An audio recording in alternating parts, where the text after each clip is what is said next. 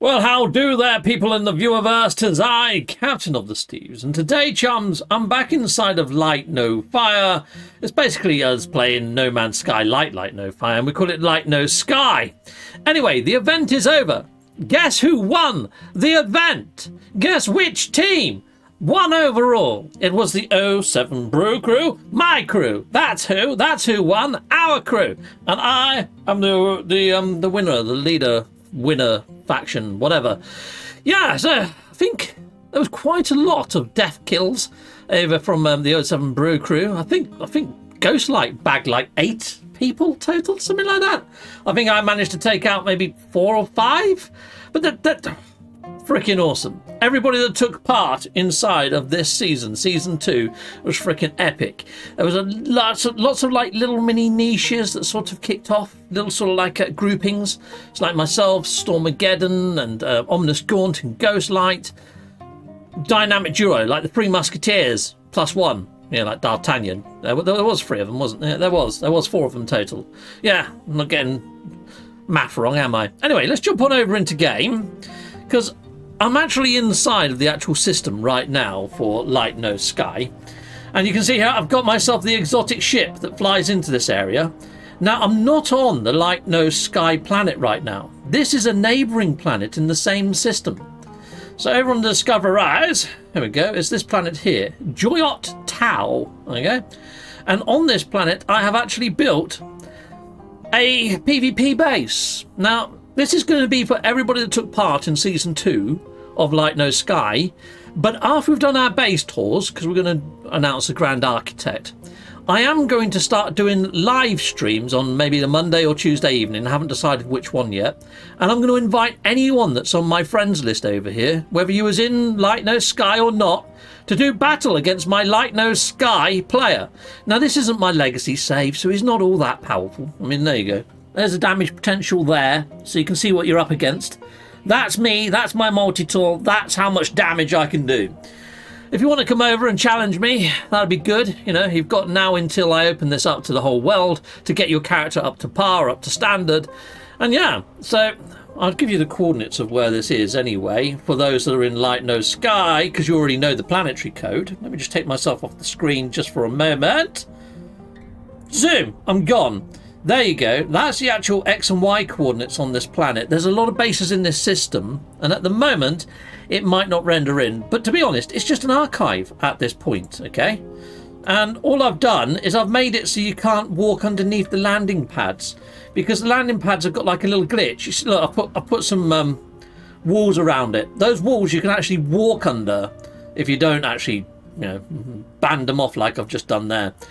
Now, because we're doing this whole Grand Architect thing, and there's a lot of bases already on the planet, what I'd like to urge is anybody that took part in Season 2 of Light No Sky, any of your bases, so hit your bases from a teleporter and go to the bases in the current system here, the manufacturing facility. I don't need that anymore. I'm going to go there and I'm going to delete that base. So here you go, let's warp. Oh God! Zoom! Tally-ho! And away I go. Okay, well, I've arrived located here, so all I'm going to do is head on over to this and delete it. And delete base. The only thing with that is I now have no teleporters. Yeah, bit of a problem, that one. But it does not matter. It does not matter a jot. Now, because this event is actually over now, and, you know, the 07 Brew Crew are the winners, you might hear me say that a few times. Yeah, it does feel good to say it, to be honest. The 07 Brew Crew were the winners of Season 2. Did you hear? Cynical, are you watching? Are you watching, Cynical? Are you watching? Yeah, because, you know, Ricey won Season 1, and the 07 Brew Crew won Season 2. I kind of hope that Cynical doesn't win Season 3. See what I did there? Oh, fudging heck, none of these doors are bloody open. Oh, look, it's a reinforced door. How am I supposed to get out? No, are you having a freaking laugh, mate? You're having a laugh. That'd teach me, wouldn't it? Hey, Cynical. I can blame more. I can get out. I've never had that happen before. That was just bizarre. I've had to shoot my way out. Okay. Well, that's new. You know what? because it's over, like I was saying, what I'm going to do is I'm just going to put myself into creative mode for now, just so I don't have these sentinels chasing me, for one. But two, I'm also going to turn off my network so no one could see me do this inside of the event, even though the event's over. And I'm going to call in my old ship. I'm going to fly up to the Nexus, and I'm going to go and delete all my other redundant bases. Okay, chums, I'm just going to record myself running through the Nexus on my actual PlayStation 5. This is my PlayStation 5 right now.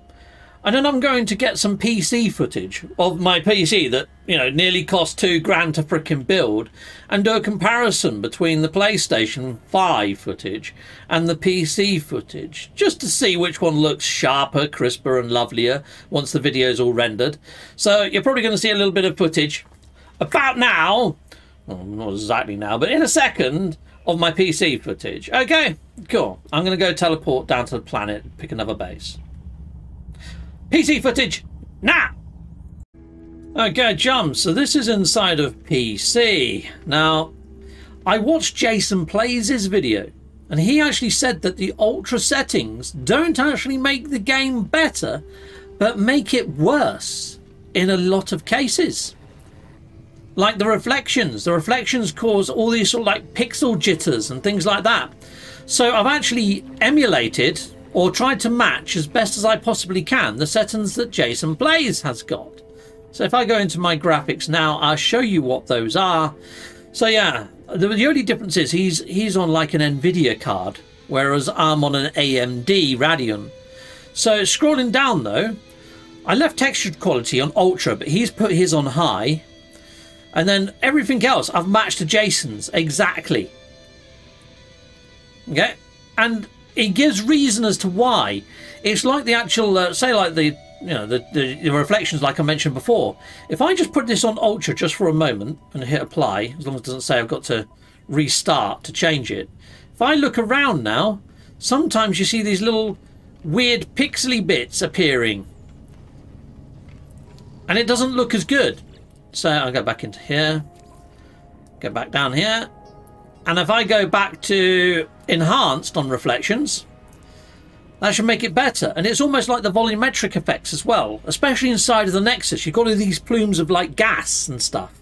And also the neon lights, they put out some sort of fluorescent hue. If you put that up too high, it actually ruins it. And you get all these pixels appearing on the screen, all these artifacts.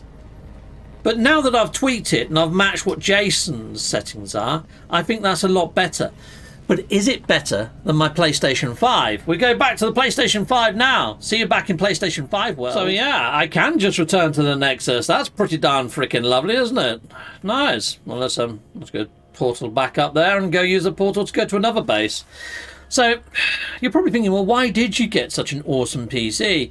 Well, it's mainly to play games that just aren't available on console, you know, like the Star Citizen and stuff like that. But also I'm thinking about maybe trading in the Xbox and picking up the Oculus 3. Yeah, I think that could be quite nice to get the Oculus 3. I might leave my 07 arena. Then actually, no, I've got a new arena, so probably don't really need that. I'll tell you what, I'll leave it just in case. We'll go to this one. There we go. Pow.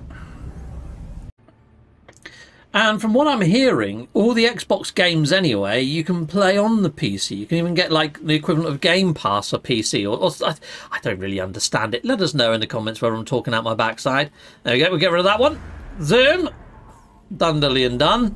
But yeah, I don't see the point in keeping the Xbox much anymore. And also Star Citizen, the game that I got the Xbox for, is on PC and it's got more mods. I know that you can get mods on the old Xbox version as well. There we go. Anyway, anyone that took part inside of Season 2, if you've got loads of these little static satellite bases, maybe delete them like I'm doing, so it clears up all of the ones that we don't need to help with rendering of all the bases that people need to tour. That's why I'm doing this. I'm just doing a little bit of cleanup. Also, it gives you your part count back for Season 3, doesn't it? I mean, my HQ, I had to actually delete, didn't I? The one that looked like a giant stone turtle. I had to delete that because Cynical beat me. He killed me. Yeah, he killed me fair and square. Yeah. Not bitter about that at all, Cynical. No. But then again, we went overall though. Yeah, you might have won the battle, but who won the frickin' war? Ah! Yeah, some Brew Crew. We won. That's who. Golly. You know, it's all part of the banter, isn't it? It's all part of the banter. Love you really shouldn't have called. Okay. I'm leaving Ricey out of this, aren't I, really? So, I mean, Ricey, I'd say, sort of sat back, really. They were quite quiet. They didn't stir up any drama or do any sort of shenanigans. It was all the freaking Crayola Kingdom, pressing buttons, doing things, doing spies. I mean, you know, Ghost was pretty darn funny this season. If you didn't see what happened, that was pretty good fun.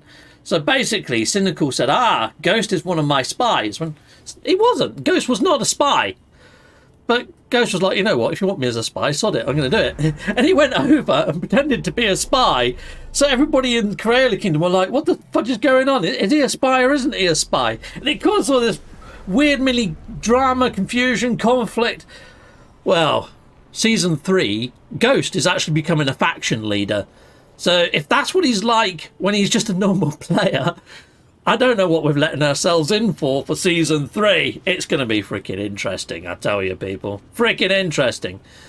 But anyways, the Empire, the way that they handled themselves with their coordination, their communication, was outstanding. They had, like, what, maybe a 40th in head count than the 07 Brew Crew. And what they managed to do with their members was pretty impressive. They managed to take out a lot of the Crayola Kingdom, a lot of the 07 Brew Crew. I was thinking, okay, they could actually win this, even though they haven't got hardly as many members. They did a sterling job, the Empire, and the Crayola Kingdom done a freaking good job too. I mean, they were into their guerrilla warfare tactics. I mean, there was Boo Boo Kitty and her base with teleporters all over the place. She was running around like a little hamster in a rotor stack, and we're trying to kill her.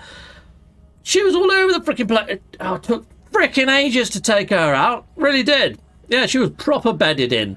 You know, like trench warfare or whatever, the tunnels that they had in freaking Vietnam or whatever. She was like one of those. She was proper bedded in trench warfare. Trying to get her out was damn difficult. She nearly took us out trying it, you know.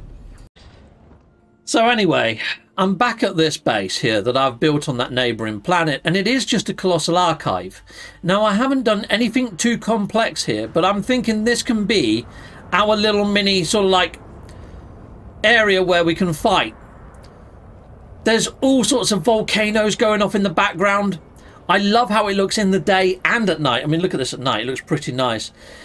Now, because we are down here, you don't get overly affected too much by the hazards of the planet. Sometimes a storm might roll in, you might need some heat protection, but you know, that all plays into part of the dangers of this. So I think this could work quite nicely, you know. And like I say, I've cubed in all of the landing pads that you could walk under before. It's like this one here. You could walk underneath this. You could go through the walls. You can't anymore because I put blanking normal walls on the dang thing. Ha! So, yeah, it's all sort of set. And even if it doesn't render in properly, I still think it's going to be okay. I've put down a couple of player landing pads as well. So I think this is going to be a nice little place to do some PvP. Now, if you do want to add me for PvP, I'll put my friend code on the screen. Oh, actually, let's do it inside of game rather than make things difficult for myself. So if I go over to here, view nearby player list, if I go down... Oh, the buttons aren't freaking there, are they? Okay. There we go. Show no man's... There you go. There's my code right there, people. So that's my friend's code. Add me as a friend... And hopefully, I'll be able to do some PvP against you once I open this up to all. For now, it's going to be the people that took part inside of Season 2, because I've got the portal code. The only thing I haven't given anyone right now is the portal code to the system.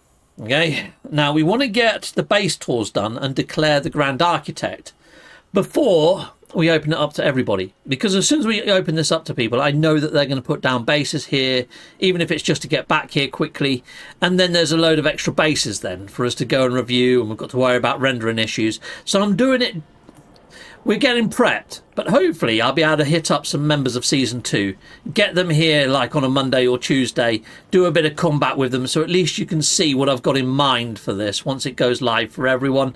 And yeah, it's just basically a battle arena, and we just stay to the lower confines. You're not allowed up where the NPCs are, just in this lower area, so there's little areas for cover. There's a case of like, yeah, take that, you, ha ha, boom, boom, boom, da da da da da.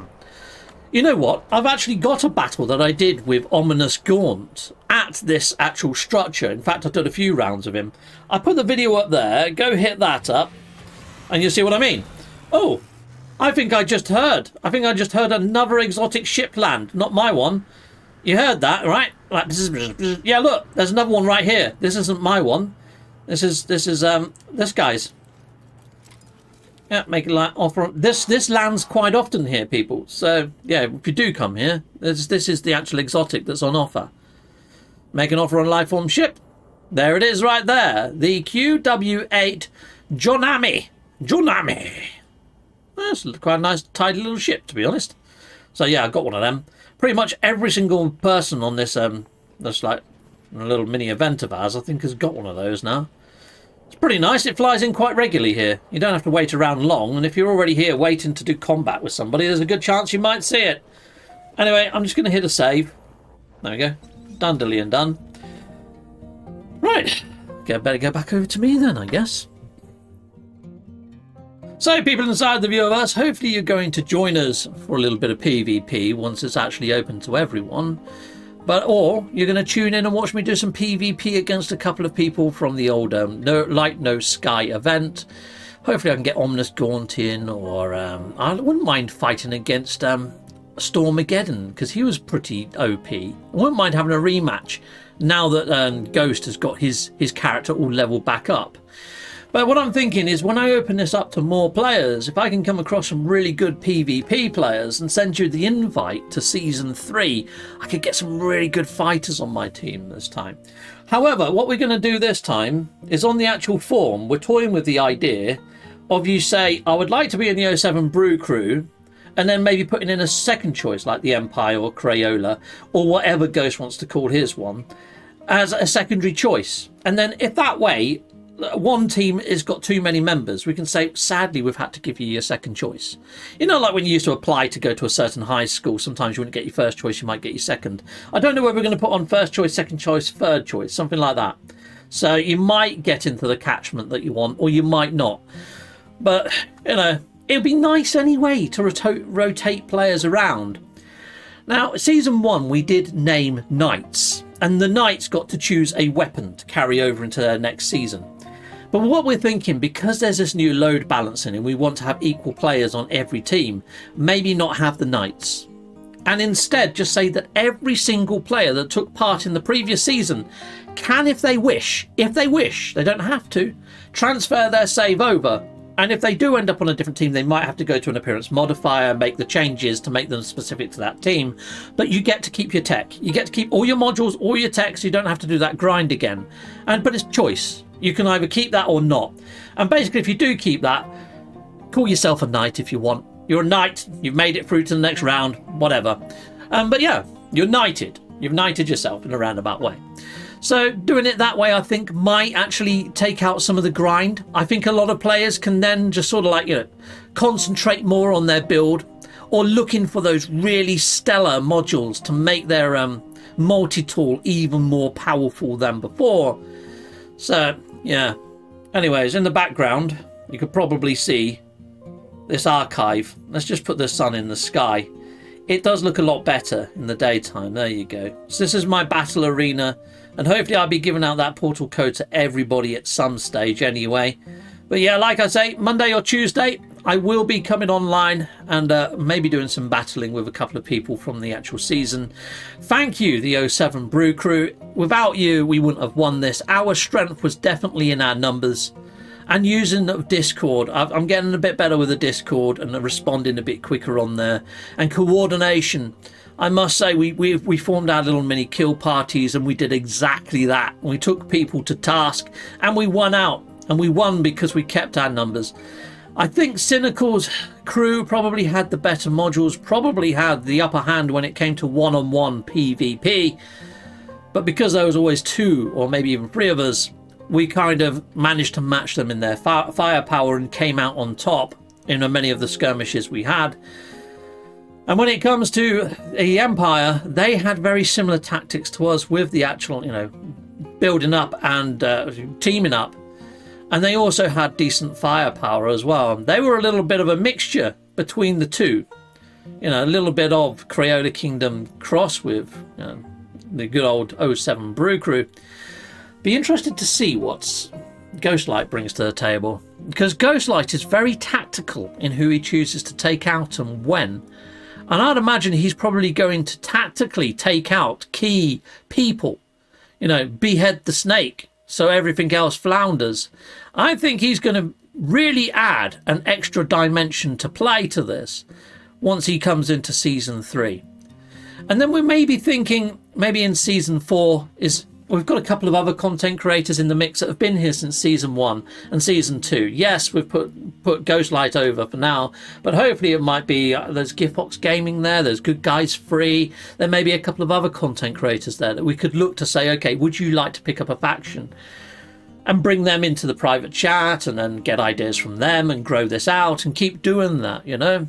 I mean, there are only 6 races though, so there's only going to be 6 slots, I think, for faction leaders. But in time, people might want to rotate out. You know, life might get the better of us. You know, I might even say, well, I'll be putting up my place if somebody else wants to jump in, content creator-wise. And then maybe I might rotate back in at a future date. You know, anything can happen. But anyway, watch this space, people. We'll be letting you know when Season 3 is about to start. Now, in real life, we've got the No Man's Sky meetup at the end of August. I'm doing quite a lot of prep for that. I don't know whether I'm going to have time, even if we find a planet and get ready before the meetup, to stick in Season 3. And I don't know whether I'll have the time to put my eye peepers on it with a focus. I've also got a holiday booked in September, taking my mum to Cyprus to see her brother. That's around the 16th, that sort of week. So yeah, I'm going to be heading out for four nights, but it's a whole week that I'm not going to be about or able to play. I mean, I can still go on Discord and still coordinate things from there, but you'll be without a team leader inside a game, which might not bode well. So we'll see. But I'm thinking mid-July. I'm actually thinking in mid-July, this month, mid-July to maybe late July, we might even see a small update to No Man's Sky. I'm thinking maybe the cloud saves or cross save. I think we might see that. But I really honestly think if we don't see anything in July, we're probably going to see an update. Maybe in the 1st or 2nd week of August. But probably before the No Man's Sky meetup. We had echoes drop before the last meetup, is what I'm thinking.